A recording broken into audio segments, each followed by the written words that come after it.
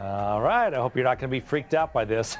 With the triple-digit temps, lots of things to do to beat the heat, especially enjoying Wildlife World Zoo right now. So Christy is here this morning with a Colorado river toad. Good morning. Good morning. A lot of people seem to be freaked out by toads or frogs. I'm not sure why. Yeah, they get a bad rap. They get a bad rap. Yeah. He's a nice guy. They're really cool animals, Yeah. and they really help with the insect population. Right. They eat lots of little small rodents. They get pretty big, but a lot of people don't like them around because dogs get a hold of these toads. They can be bad for animals, can't they, because of their glands and what they secrete? Absolutely, they do. They have those little peritoneal glands all around their face right here, down their legs, and they'll secrete a white milky substance that's really toxic, and it can be fatal to even really large dogs. Really? Is that just this species or all kinds of toads? All kinds of toads and do frogs that. too, or just? So the peritoneal glands are usually on the toad. There are poisonous frogs out there. Yeah. Most of the frogs here are fine. It's Yeah. the toads you want to be cautious about. That's a big fellow. You were saying if they got on your hands, all you have to do is wash your hands and you'd be fine. Yeah, so you just have to be careful when handling them. Best thing to do is just leave them alone.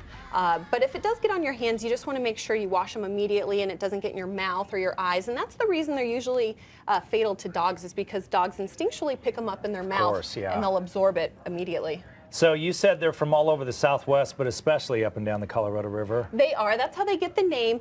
They are the largest native species we have here in the United States. We do have another toad called the cane toad that can get a little bit larger than these guys. These guys typically on average are about 7 inches. The cane toad, though, is an invasive species. So it's a toad that was introduced that's thriving.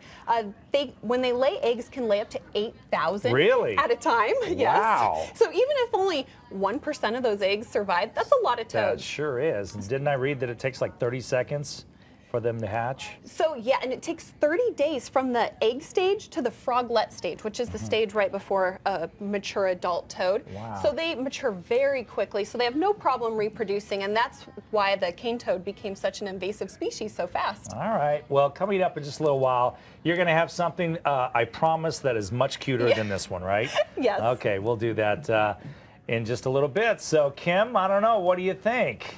I was just talking with April about that. I was wondering, if I kiss him, will he turn into my prince, or will I get salmonella?